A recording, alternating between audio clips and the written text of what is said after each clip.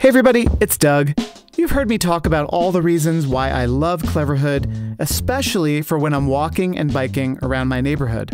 But one thing I haven't mentioned is that Cleverhood makes great rain gear for traveling. If you need something that takes up almost zero space in your checked luggage or your carry-on, the Rover Rain Cape has you covered. It's perfect for hikes through nature since it goes over you and your backpack. If you need something even more stylish for pleasant strolls through your favorite European city, I'm a big fan of the Urbanaut Trench. Listeners of The War on Cars can receive 15% off the Rover Rain Cape, the Urbanaut Trench, and everything in the Cleverhood store now through the end of September. Just go to cleverhood.com/waroncars and enter code RAINFALL at checkout. Stay dry and stay stylish wherever your travels take you with Cleverhood.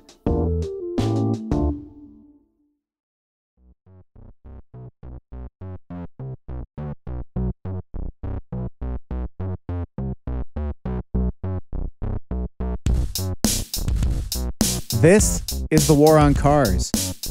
I am Doug Gordon, and I am sitting here with my co-hosts, Sarah Goodyear and Aaron Napperstack. Hey there. What's up? Not sure if you've both heard, but there's an election coming up. Have you heard about this? Sadly, I have. You have. Are you hiding your heads under the covers, or are you paying attention? I'm paying attention. I was hiding my head under the covers. I really couldn't stand paying attention to it until we had a switch of candidates in the Democratic Party. Now I'm a little more engaged. Yeah, it is feeling a little bit more hopeful. Hope is a feeling we have not felt in quite a long time. So that's where I am. I'm going to sit with the hope and turn it into action and volunteer, and let's get Harris elected. One of the things that has been a big issue this campaign season has been Project 2025. What do both of you know about Project 2025? Well, I recently downloaded the Project 2025 mandate for leadership, and I know that it's 922 pages long on my computer. So it's a quite detailed policy manifesto. Sarah, what do you know? I know that this is basically a blueprint for dismantling the United States government as we know it. Right. So Project 2025, it's also known as the Presidential Transition Project. It's an initiative by the Heritage Foundation, which is a conservative think tank, to prepare for a potential second Trump administration. Now, some of that is coming from, hiring people who will staff up this administration. But the mandate for leadership is the document that lays out the policy agenda for this Trump administration that might be coming. We don't know. It was all over the news this summer, most notably when Michigan State Senator Mallory McMorrow held up a really big copy of the document in book form at the Democratic National Convention in Chicago in August. They went ahead and wrote down all the extreme things that Donald Trump wants to do in the next 4 years. We read it. And whatever you think it might be, it is so much worse. There was also what I thought a very funny and effective bit from Kenan Thompson, the SNL star. You ever seen a document that could kill a small animal and democracy at the same time? Here it is. You know how when you download an app and there are hundreds of pages there that you don't read, it's just the terms and conditions, and you just click agree, right? Well, these are the terms and conditions of a second Trump presidency. You vote for him, you vote for all of this. Let's take a look. So understandably, a lot of the conversation around Project 2025 has been about the stakes for abortion access or LGBTQ plus rights, protections for civil servants, the status of programs such as Social Security, Medicare, and Medicaid, the future of things like the Department of Education, the EPA, a whole lot more. But there's also a chapter about the Department of Transportation. It's just 10 pages out of this massive document. But if the policy ideas in it are realized, it could spell doom for a lot of the progressive transportation policies that we like, as well as the country's ability to fight climate change. With us to break it all down is Kevin DeGood, who is the Director of Infrastructure Policy at the Center for American Progress. Kevin DeGood, welcome to the War on Cars. Thank you. Pleasure to be here. So, Kevin, I wonder if you could just tell us a little bit about what you do at the Center for American Progress. So at CAP, my main responsibility is analyzing different pieces of federal legislation that intersect with transportation, cities, and housing. So a lot of it's about figuring out how the federal government is spending money and how it could do a better job delivering inclusive economic growth and affordable mobility to American households. Let's get right into things. There's been a lot of talk about the contents of Project 2025, and rightfully so. There hasn't necessarily been that much about who wrote each chapter, because every person who wrote a chapter in Project 2025 could potentially become a cabinet secretary or a high-level official in a second Trump administration. And the chapter on transportation is written by a woman named Diana Furtgott-Roth. She's an economist at the Heritage Foundation. She worked in the first Trump administration at USDOT. She also worked under Reagan, George H.W. Bush, George W. Bush. Her conservative bona fides are very real. Kevin, what's your sort of top-line review of this chapter that she wrote? When I look at this chapter, I see something that is extreme and would result in huge disruptions to how we build and deliver transportation projects. But it's also a vision of the future that is one that I don't think really lines up with what most Americans want. I mean, first and foremost, it's a vision that is intensely focused around cars and driving and sees a future where there is little, if any, public transportation as we know it. In fact, two of the ideas that are centerpieces of this chapter are, one, to eliminate all federal formula funds for public transportation, and two, to eliminate the major grant program that provides money that allows transit authorities to expand and improve the systems that they have. So right off the bat, we know that this is a huge change and a rather extreme one that I don't think most Americans would agree with. Can I tell you guys something kind of funny about this? So in preparing for this episode, I was looking up Diana Furtgott-Roth to try to find out as much about her as I possibly could. And as I was doing the research, I was like, gosh, she sounds really familiar. And I am not so much of a nerd that I could tell you who Republican administration members are beyond like the vice president and maybe the secretary of state. I'm like, God, her name sounds really familiar. And then as I was doing research, I found this article in Forbes.com that she wrote opposing bike lanes in Washington, D.C. She also wrote another article opposing bike lanes in Petaluma, California, which I guess must be where she lives when she's not in D.C. I think this gives some context to the kind of arguments we're going to be hearing that Kevin is going to describe in this chapter. The article in Forbes is titled "Bike Lanes Don't Make Cycling Safe." Right. Right? Yeah. And it starts off with a sort of classic bike lash. Everyone favors cycling, but bike lanes are not safe. Like some of my best friends are bike lanes, right? And I don't know, Kevin, if you remember, there was this woman, Sarah Langenkamp, who worked for the State Department. She was killed riding her bicycle in D.C., and it was really tragic. Her husband, I think, also worked for the State Department, and he got very vocal about bike safety, and there was a big push after her death to really step things up in D.C. And so Diana wrote this article, in fact, quoting people like John Forrester, whom we debunked thoroughly in our John Forrester episode, about all the ways in which protected bicycle lanes do not make cyclists safe. So that's kind of who we're dealing with here. It's kind of perfect. It's like the local anti-bike lane crank will be running the entire U.S. Department of Transportation under the next Trump administration if that happens. So yeah. I think when Governor Hochul paused the congestion pricing, she said that was a win for climate too. So great. So we're both really sides. Yeah. getting a nice good picture of her worldview there. All right. Well, but I do think that's good context because, Kevin, you mentioned that, the facts that she is using to underpin her arguments such that they are in this chapter are not so great. So could we go through a little bit about what she is talking about? Let's start at the very top. I wonder if one of you can read the first line of this chapter on transportation. America needs transportation that is more abundant and affordable, as well as dignified, accessible, and family-friendly. Yeah, well, what's wrong with that? Who could argue with that? Kevin, what do you think? What strikes me about this is that later on in the chapter, she calls for the total elimination of all federal funding for public transportation. And I can't help but think that she thinks that public transportation is both undignified and not family friendly. Of course, we know that that's not true, but right off the bat, you're hit in the face with something that is pretty resoundingly classist. And I think that it's good to keep that in mind as we talk about the rest of the chapter. Yeah, this reminds me of something I was thinking about when I was sitting on the subway yesterday, looking at this mother with her 2 kids.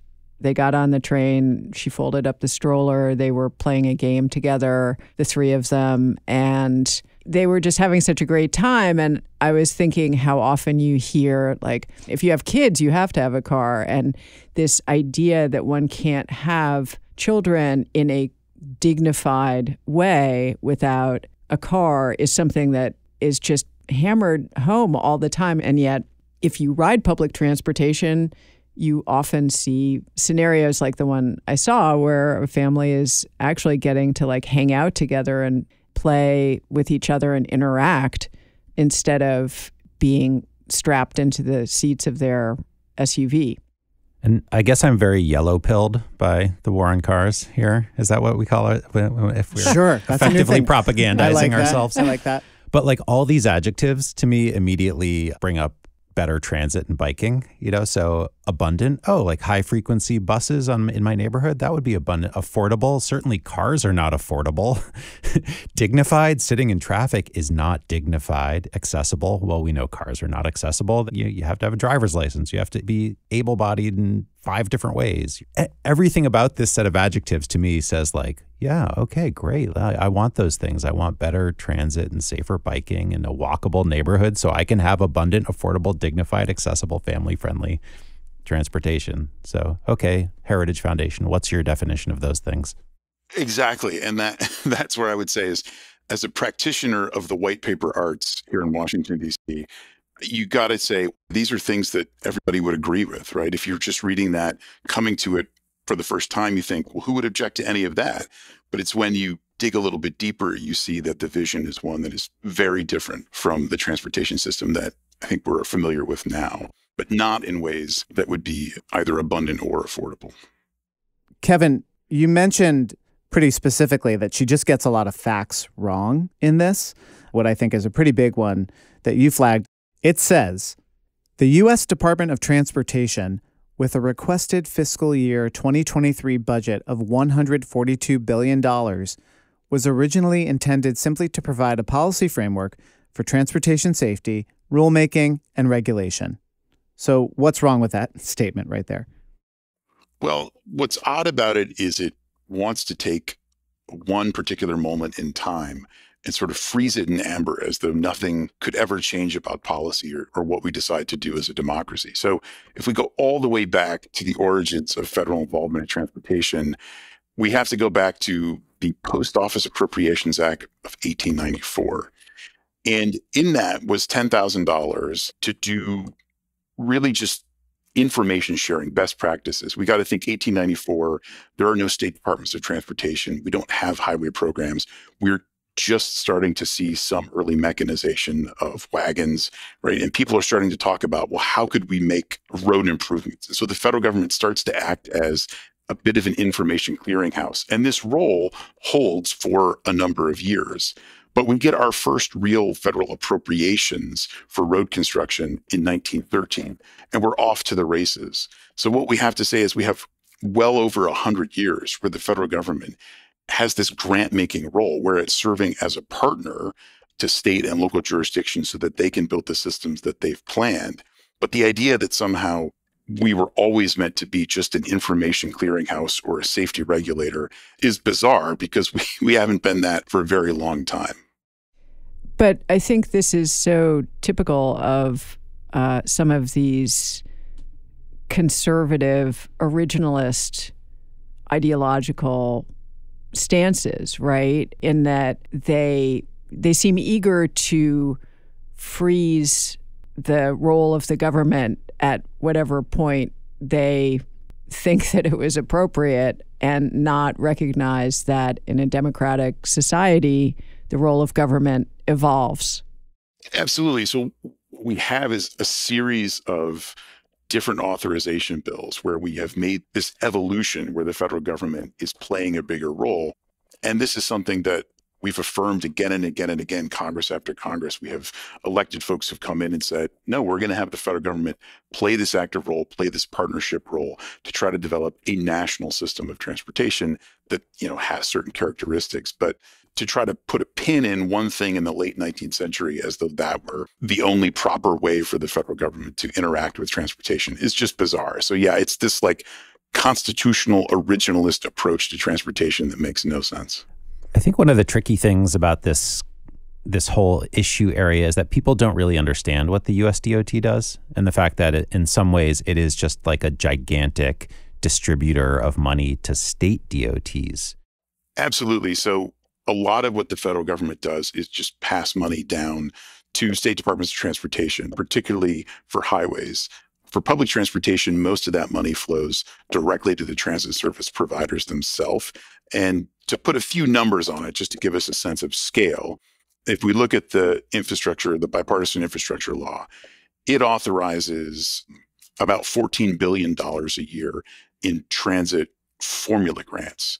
And so every transit service provider you can think of, from MTA in New York City all the way down to smaller rural providers, they each get a check from FTA to help them cover part of their capital costs. And for smaller operators outside of metro areas of 200,000, they can use some of that money to cover operations as well. But this is the federal government acting as a partner, providing some base capital assistance. And those dollars are critical to the service that people use every day. So what does the Heritage Foundation, Project 2025, Republican Party plan want to do with that money and that grant-making capacity of the US DOT? Well, what they want to do is completely eliminate FTA, right? I mean, in theory, there could be some safety regulatory functions, but all the spending would be gone. So that $14 billion a year in formula money would just dry up or potentially be handed over to the state DOT as just a general check. And same with the Capital Investment Grants Program, which is what New York City has done for the Second Avenue Subway or the Hudson River Tunnels, or, pick your big mega transportation project, they get CIG money. So those dollars would be eliminated, which would create instantaneously a huge hole and would be fairly crippling to these operators trying to figure out how to backfill those lost dollars. But it ties into another kind of conservative obsession that also doesn't hold up to scrutiny, which is that somehow the only legitimate expenditures from Washington on transportation would be for interstate highways, coming back to this idea that only interstate commerce is a legitimate source of federal involvement. And so for folks who hold that out, transit is this great violation because transit is local and highways are interstate. But of course, that doesn't work either. We know, just take New York City again, every morning, millions of people get up and cross from New Jersey or from South Jersey into Philadelphia, take your pick. Using public transportation, we cross state lines all the time. And of course, most vehicle trips are under 9 miles in length. We're not crossing state lines when we get in our cars most days. So this dichotomy of the federal government, it's legitimate if it's interstate, but it's not legitimate if it's not, and highways, interstate, and transit is not, it just doesn't hold up. But the Project 2025 chapter on transportation keeps trying to push that general ideological frame. So along those lines then of money then just being handed out to states, which they would then just spend on highways, which, to be fair, they mostly just do now anyway, but it'd be much worse under a Trump administration.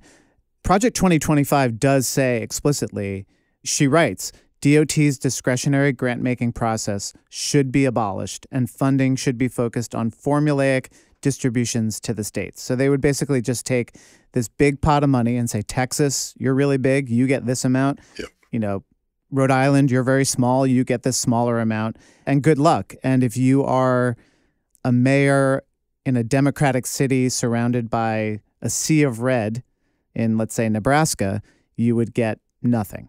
Right. And that's where this idea of a federal local partnership becomes so important. So if you have ideas about how to have a more inclusive and balanced and sustainable transportation system in your city or in your metro area, but you have a state legislature that might not be on board with that project, there is this possibility with federal discretionary dollars to sort of go around your state DOT and try to have this federal-local partnership. But it's also a vision of, we want cities to experiment. We want different ideas. We want people to try different things. And DOTs can be a little monolithic, right? And they have an approach. They mostly build highways. They mostly repair the systems that we have. These are not organizations that are always the most dynamic. And so cutting off federal discretionary grant programs and just turning them into one big kind of block grant to a state DOT makes it that much harder for people to try to be experimental and entrepreneurial and try new approaches. And so again, having those federal grants is great because it allows mayors and city, county officials to just try different stuff, take a run at it. And, it's interesting how these ideas get hidden in this very wonky bureaucratic language. So we should explain like discretionary grant making processes. I mean, I assume, Kevin, that's an attack on things like the Tiger Grant program that emerged in around 2012 in the Obama administration. Tiger grants were a way for, I guess, progressives in the Obama US DOT to skirt some of these traditional funding mechanisms that just dumped money into state DOT highway projects.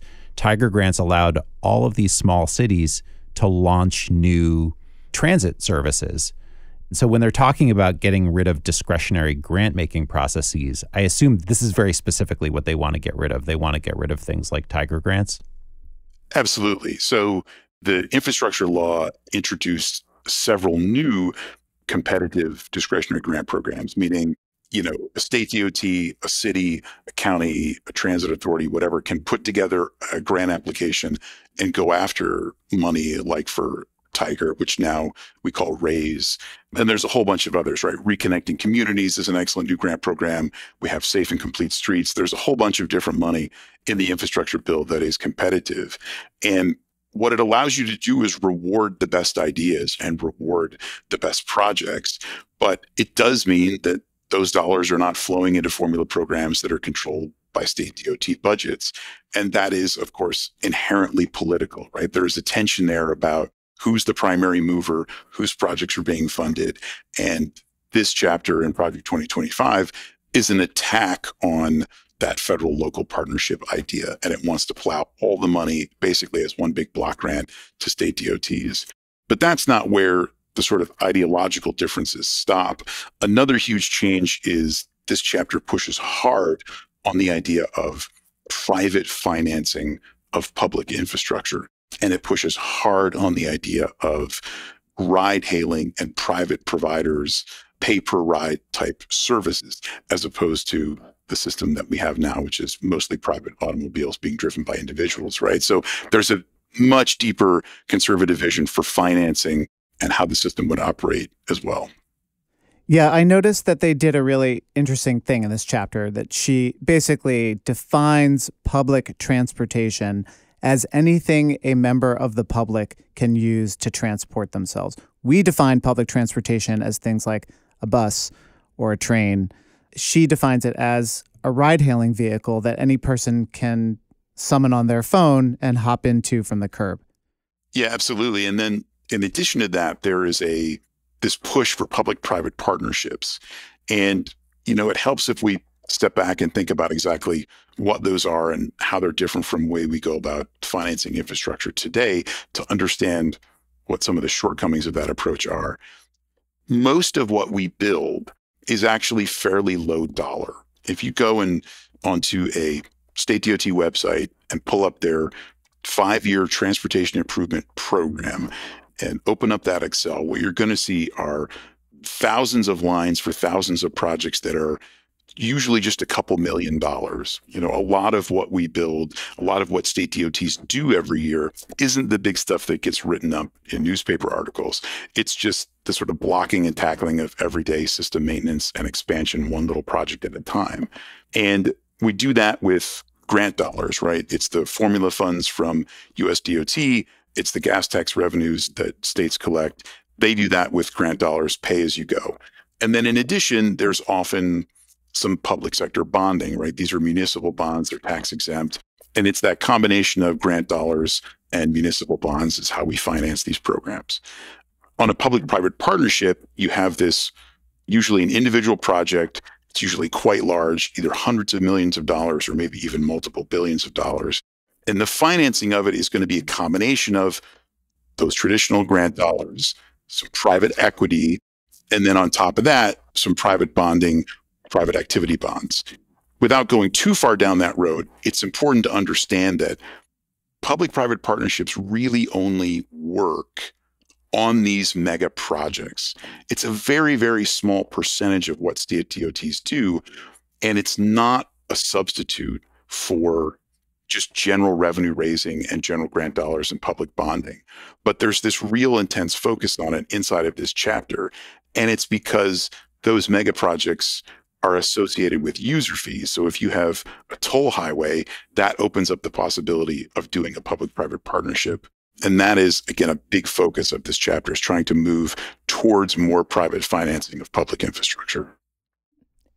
I was just thinking about how this mirrors so many other, what I see as hypocritical positions that conservatives and the Republican Party routinely take about local control. You know, they say that they're interested in local control, and yet when it comes to something like these grants where local communities can say, this is what we need on a really granular level, and we're going to tell you about it, and get money for that from the federal government, that's something that Republicans are opposed to. But they are in favor of local control when it serves their purposes, or they're willing to privatize things and really take them completely out of any sort of democratically elected mechanism if that benefits the people that they want to benefit.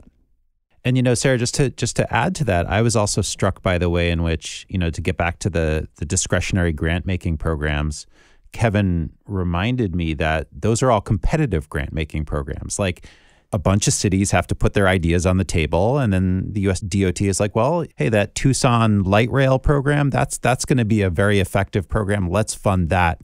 So it's like, again, it's this weird flipping of supposedly conservative ideology is like, we like competition. Right. We want the best ideas to win. But actually, it's like the conservatives are being the communists here. They're just like, we want the money to be distributed in giant block grants. We don't want any competition. Just pour the money into the highways.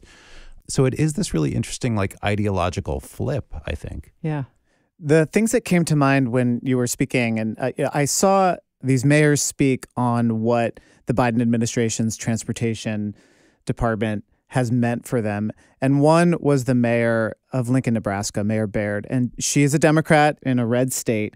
And her city got a new multimodal center, basically a big bus station, and all kinds of new transportation improvements around it. And one of the things that she was highlighting was that it had new and improved bathrooms and other rest facilities for the drivers.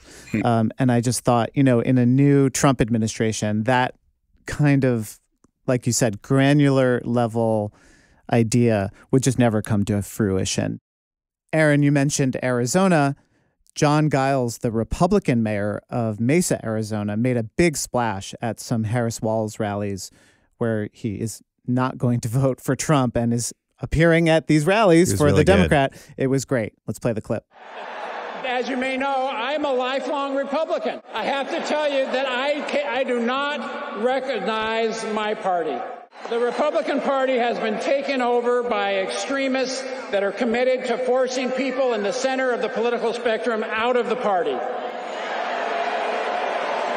So I have something to say to those of us who are in the political middle. You don't owe a damn thing to that political party. He was able to secure $12 million in grant money from USDOT to build up its public EV charging network, and then another $16 million in federal grant money to move forward with the streetcar extension. So even when you have Republicans who want to do good things for their cities, that could all go away in the next administration. Yeah, those are great examples. And I think it's also worth remembering that there are dozens of states where there's either state law on the books or state constitutional provisions that prohibit the spending of any state gas tax revenues or other vehicle fees on projects other than highways. So again, you can really be hamstrung, and it's those federal dollars that make alternatives possible. It's the classic socialism is only good when it's for cars and trucks. Pretty much. Kevin, I think we're talking about sort of projects that you can see and feel and use, a light rail extension, an EV charger, but US DOT does a lot of stuff that's not all that sexy and therefore is not that attractive to private equity, let's say. It's not a ride-hail service that will enrich investors. It's not some project that's going to return billions of dollars like a private toll on a highway. Can we talk a little bit about the stuff that might just stop being funded if the Republicans have their way? Well, this is where we come back to, the infrastructure bill is going to expire during the next presidential administration, right? Congress is going to have to take up these programs and figure out what they want to reauthorize and continue and what they might want to kill off. So what is on the table here? The stakes are the charging money, the reconnecting communities money to try to deal with some of the scars from that initial interstate construction era where we chopped up cities and we broke neighborhoods apart and we created barriers to opportunity. If we think about all the focus on trying to build infrastructure that is accessible for everybody, not just people in cars, right? There are dozens of different programs that Congress is going to have to decide whether or not they keep them. And that's what's on the table. And so I think if we think about Project 2025 and this extreme, I don't even know if it's conservative vision that it's putting forward versus what is in the infrastructure bill now, there's a huge disconnect. And I think many of the programs that people are the most excited about would be the first ones on the chopping block. One of the things that also concerns me about the discourse that is generated by Project 2025 in this case is the way that it is moving the Overton window on the entire transportation discussion. So, for instance, Kamala Harris has been asked at this point in the campaign, are you going to stick with the EV mandate that the Biden administration had gotten behind? And it's, she's waffling. Her campaign won't really commit. And so I was wondering if maybe you could talk about how damaging having this kind of proposal so far over in one direction is to whatever happens in the future, regardless of who wins this election. One of the central elements of the chapter is this attack on vehicle efficiency standards, which we call CAFE. It's corporate average fuel economy. So the Biden administration put forward a very aggressive CAFE standard, and this piece attacks that and just says, this isn't beneficial. The math behind it was all wrong. This is raising the cost of vehicles, which is making transportation more costly for households. And of course, in actuality, because the cost of fuel is such a large part of owning and operating a vehicle, having more efficient cars actually saves households money in the long run, not to mention all the benefits around air quality and reducing pollution in metropolitan areas, right? So we can see in this document this full attack on anything that would improve vehicles, whether that's pure EVs, whether that's CAFE standards for internal combustion engine vehicles, transit money. It is a vision for the future which is dominated by driving that is unconstrained in any way. Kevin, could you talk specifically about how a second Trump administration would approach what California is doing? Because they have some of the most aggressive plans to phase out internal combustion engines. Oh, yeah, that's a good one. California has a special waiver under the Clean Air Act to set more aggressive targets around vehicle emissions. And there are, I think, more than a dozen other states that also follow California's lead in that regard. And in the previous Trump administration, they tried to withdraw California's waiver to try to create a uniform standard nationally. Of course, that standard would have been weaker when it comes to vehicle emissions. So again, I think we can look at that and extrapolate forward and think that they would probably try to push that same repeal again in a second administration. I wanted to read one part of this document because it gets right at the heart of a lot of stuff we talk about on the podcast.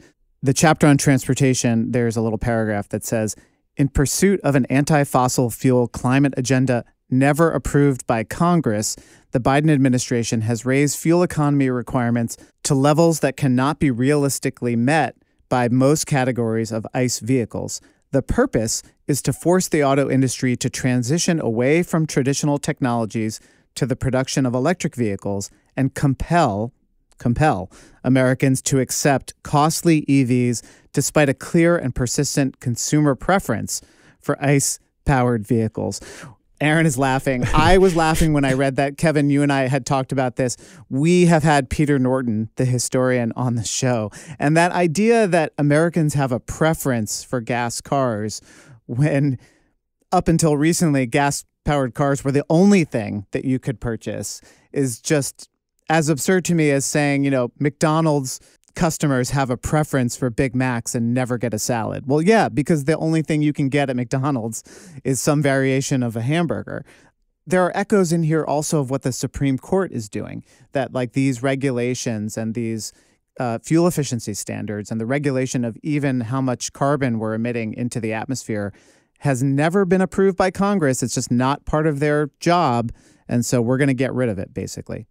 It's so odd to try to claim what the standard preference is when most people don't have any other option but to drive and don't have any other option but to drive, at least historically, an internal combustion engine car, right? And so to try to claim that forever and all times, that's what the American consumer preference is, to me, it just seems odd. And you're right, Peter Norton has done an absolutely brilliant job of discussing the flaws in that logic in a lot of his books.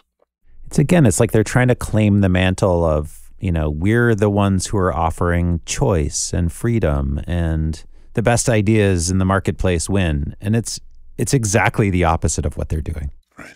And you talked earlier about the idea of mobility as a service, and this issue of preference comes up when they discuss that, where they say increasing private sector financing could revolutionize travel and increase everyday mobility to its greatest potential in a way that Americans prefer. Maybe you could talk a little bit about the idea of mobility as a service and why that is something that figures in this chapter. Well, obviously, there's a huge industry there that would like to see mobility as a service expanded, and this chapter definitely carries the water for it. We see mobility as a service. We see ride hailing. It exists in pretty much everywhere in the country now.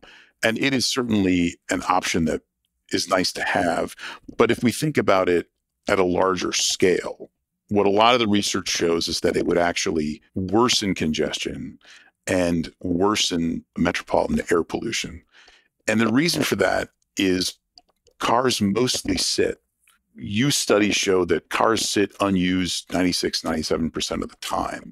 And when you have lots of vehicles circulating, looking for the next ride, either repositioning to areas of frequent demand or going back out deadheading to pick somebody up a few miles away, what you end up with is actually a lot more VMT than you have under a non-ride-hailing mobility as a service model. And this is true whether or not we're talking about cars being driven by human drivers or we're talking about the increasing presence of automated vehicles, particularly in California and Arizona, right? Those vehicles, when they're deadheading, it's the same effect. You have extra miles that are being traveled, even though nobody's being carried, and it adds up quickly. So at a low level of use, it doesn't particularly seem like a problem. But if we start to think about it at scale, then it has real challenges for the system. So, Kevin, we've been talking about a kind of nightmare scenario for transportation under Project 2025 and this policy wish list that they've come up with. Let's imagine a different scenario where, we sort of get more of what we've been getting. Like, what's the positive outlook depending on the outcome of this election? I think the positive outlook is that progressives look at the combination of domestic investment legislation. So that's the infrastructure bill, that's the Inflation Reduction Act, and that we should also probably include chips and science in there. But they're looking at those bills saying, well, what didn't we get the first time around? What were some of the items on our wish list around improving affordable access, expanding public transportation, expanding passenger rail, electrifying passenger rail corridors, right? Thinking about ways that we might try and structure federal highway programs so that we have more of a focus on asset repair and less of a focus on expansion, right? How could we be more aggressive around metropolitan air quality, right? So I think it's what didn't we get the first time? Let's try to fill those gaps when we get a chance in the next 4 years. I think really the lesson from all of this is, I'm an enthusiastic Harris supporter. I think she'll be an excellent president. But I also subscribe to the idea that voting is a little bit like picking your opponent. And you can have one opponent who wants to just burn everything down, and you're going to spend the next 4 years putting out fires. Or you can have an opponent who more or less wants to keep the house in the shape that it's in, renovate the bathroom, put in a new air conditioning system. And maybe it's not everything you'd like to see happen to the house, but you can say, hey, shouldn't we also fix the garage door too? Shouldn't we also do these other things? And the latter is much more preferable to have. Yeah, and the US DOT is one of those areas where, regular Americans don't really see what's happening there. It's a very big, opaque, bureaucratic entity. But the political choices we make really matter in terms of how that gigantic aircraft carrier of an agency is directed. It'll make a big difference depending on who's elected. Kevin, do you have any final thoughts? One of the things that gets lost when we think about traditional ways of paying for infrastructure versus private financing is that there really is a geographic difference in this. If we look at where public-private partnerships tend to be located, they tend to be located in the biggest metropolitan regions. And it's not a financing model that is particularly useful for smaller communities in rural areas. There have been occasions when P3 deals have done some bridge work in rural areas, but it's mostly an urban phenomenon, and it's mostly an urban highway phenomenon. And so when you look at this chapter in Project 2025, what you should see is that it's not one that's going to deliver benefits to rural Americans. And it's not one that's particularly going to deliver benefits to communities that are already economically behind, right? Public-private partnerships tend to be in those places that are growing rapidly and where somebody can, on the 30th floor of a tower doing finance work in Lower Manhattan can plot out on a spreadsheet what future travel demand might be, what future toll payments might be. And that might work if you have a place that's growing and is dynamic, but it's much less likely to work out if you're a region that's struggling economically. So carrying the water for private financing is really carrying the water for geographic inequity. Again, just reflecting that the stated values of the Republican Party, they bend over backwards all the time to say they're the party of the rural voter, they're the party of the non-urban elite. It's once again giving the lie to that. Well, Kevin DeGood, thank you so much for coming on the podcast. Thank you for joining the War on Cars to help us break down all the stakes for this election coming up soon. We really appreciate having you on. Thank you so much. Glad I could do it. So that's it for this episode of the War on Cars. Once again, we want to thank Kevin DeGood for joining us. We also want to remind you to vote. A good idea is to make a plan to vote. Talk to friends and families, encourage them to make a plan too. It's really one of the most effective ways you can get people to actually go out and vote. Depending on where you live, you can vote early, you can vote by mail, you can vote in person. Election Day is Tuesday, November 5th.